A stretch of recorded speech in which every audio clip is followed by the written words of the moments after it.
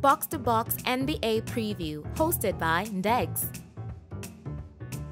Welcome to my NBA Preview, and we are at number 1, the team that is ranked first in my season preview rankings. By now, you guys know what team it is. We are going to high altitude. We're going to Denver, the first place that legalized marijuana. Colorado. I don't know why I said it, but yeah, it was just there. It was just begging. 2022-23 season, all you need to know is that the Nuggets won the NBA championship, and they showed a brand of basketball that I feel like is quite it's something that can be repeated and it's sustainable. Ball movement, slashes, unselfishness, like they are just a well-oiled machine. Like this team is just insane. One of the most underrated things about the Nuggets, and Jokic specifically, is this guy just doesn't make bad decisions. Whether it's in the pick and roll, whether he's in the post, whether he does a DHO, a dribble handoff, and he's rolling to the basket. Like, he doesn't make stupid decisions, and that's the highest compliment I can pay this guy. Because to me, at this point, I feel like if he plays at this level for 3 or 4 more years, the only other power forward that put him above, that I'd put above him, is Tim Duncan, and Tim Duncan won 4 championships, right? So let's see how his career goes, because at this moment, I honestly can't say definitively. I haven't thought about it. Maybe I'll sit down and think about it, but who are the other guys? Karl Malone. I mean, obviously he scored many points, but he never won a chip. This guy, Jokic, affects the game from every single aspect of the game. Like, he has handprints everywhere. He's one of the leaders in assists in the league, even amongst guards, right? He's one of the highest point scorers. He currently leads his team in rebounds, assists, points, field goal percentage, and is in the top 10 in those 4 in the entire league. Like, this dude is just on a different level. Someone else who's quite underrated for me is Jamal Murray. I feel like his handle has gotten tighter. We need to do a top 5 handles in the NBA. I think he is now in that top 5 for me. For me, he's now in that top 5. Obviously, alongside Steph and Kyrie. I don't know who the other 2 are yet. I haven't thought about it.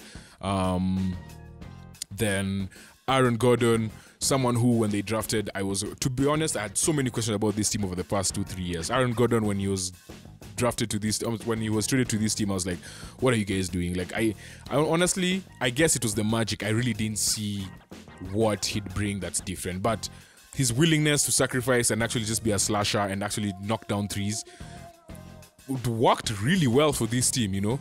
Another person I was very skeptical of was Michael Porter Jr. After 2 back surgeries, I was just like, I was out on him completely, because you don't just get 1 back surgery and come back. 2, insane, and it's something that plagued him over the first 2 or 3 seasons of in the NBA. But to be honest and be fair to him, the guy has come back and has proven that, yo, I belong, you know.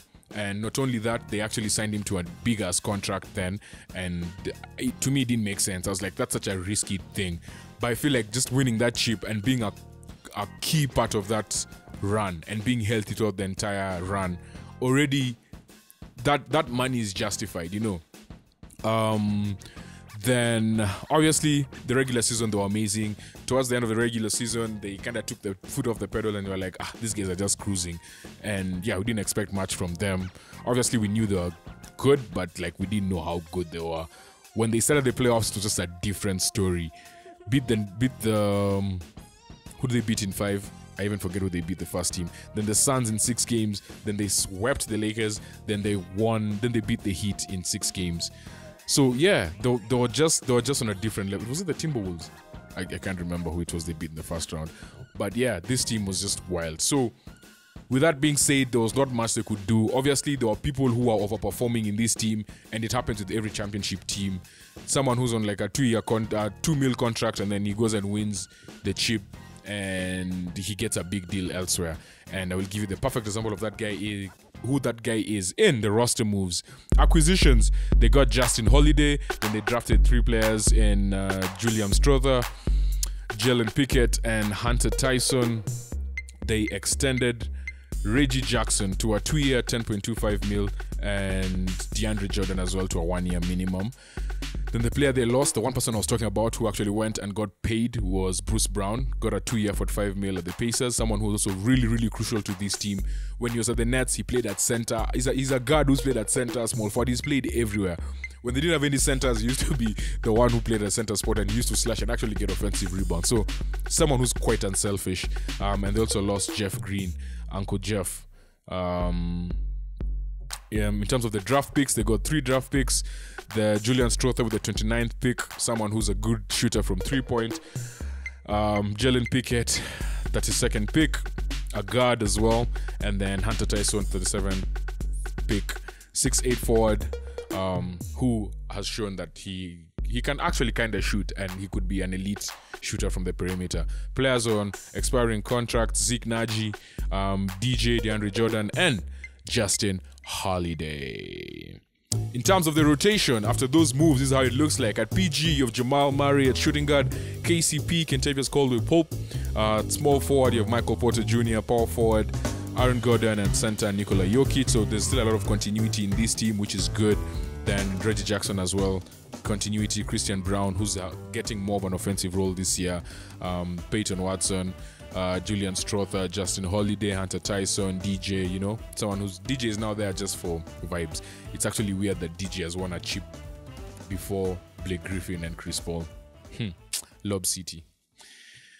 My one big question for the Nuggets is, can they repeat? Because at this point, there's nothing else. There's nothing else to look forward to, right? The only thing they have to look forward to is repeat.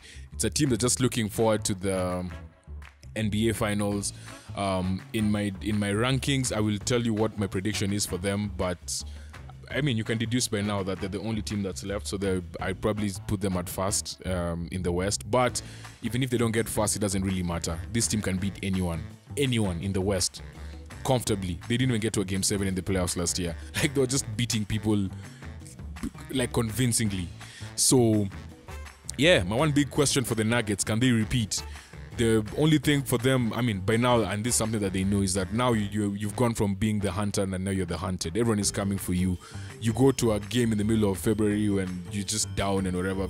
To the other team, the champions are here. You go to Charlotte in the middle of March when they're tanking and they're like 27 in 41 or something.